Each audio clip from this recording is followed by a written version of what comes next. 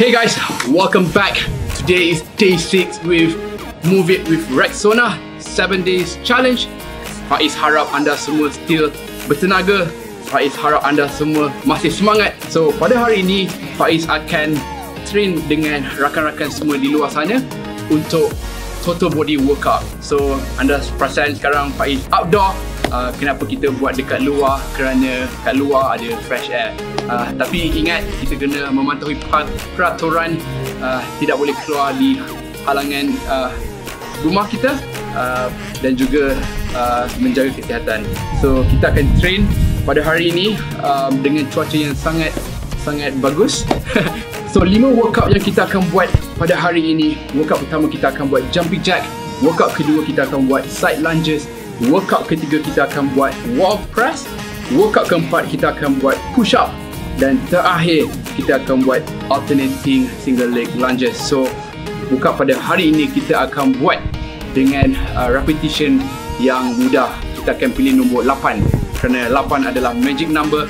Ia tidak terlalu banyak sangat rep dan juga tidak terlalu sikit rep. Harap anda semua bersedia kerana workout ini kita akan mengguna upper body dengan lower body kita, dengan ia akan diadakan di luar. So anda akan lagi rasa bersemangat dengan juga udara yang segar.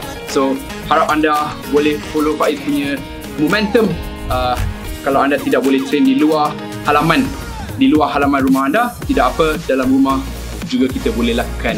So jom kita buat workout pertama, jumping jack. Kita buat 8 rep. 3, 2, 1, go.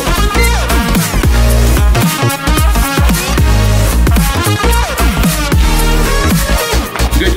Okay, nak kita buat side lunges. Kita akan buat exercise daripada satu exercise ke exercise kedua. Tidak ada rest. Kita akan rest lepas buat 5 exercise itu berturut-turut. Kita panggil set ini giant set kerana kita buat 8 rep back to back without stop. So workout kedua, ready? Ambil nafas, hembus, let's go.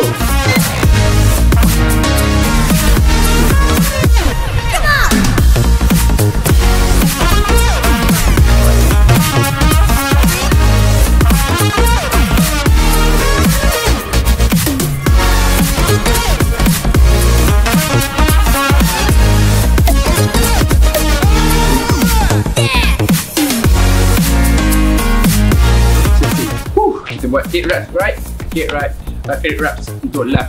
So workout ketiga kita buat wall press.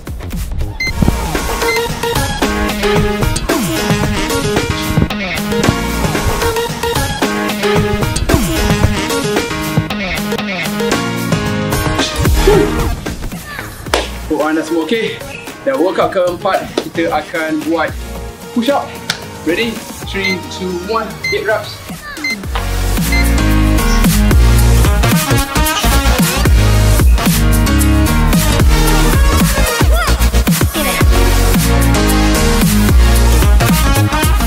Good.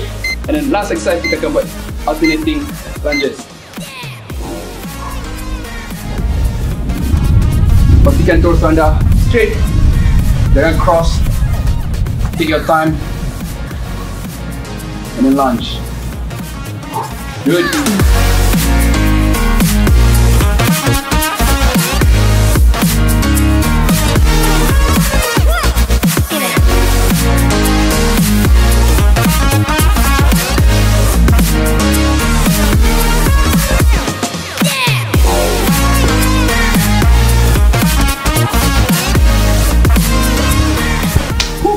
Telah buat 8 reps untuk 5 exercise tersebut.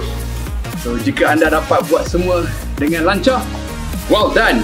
So kita akan teruskan yang set yang kedua. Jom kita sambung. Ready? In 3, 2, 1, let's go.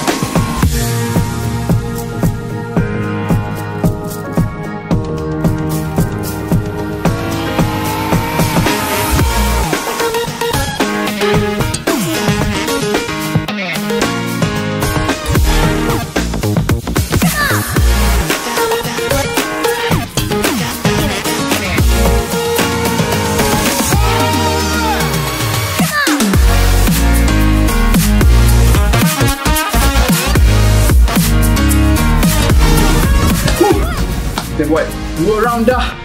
Harap anda semua masih berada dengan saya. Kita akan buat lagi 1 round. Are you guys ready? Ambil nafas, rest 30 second, and then kita akan pusing balik semula. Let's go.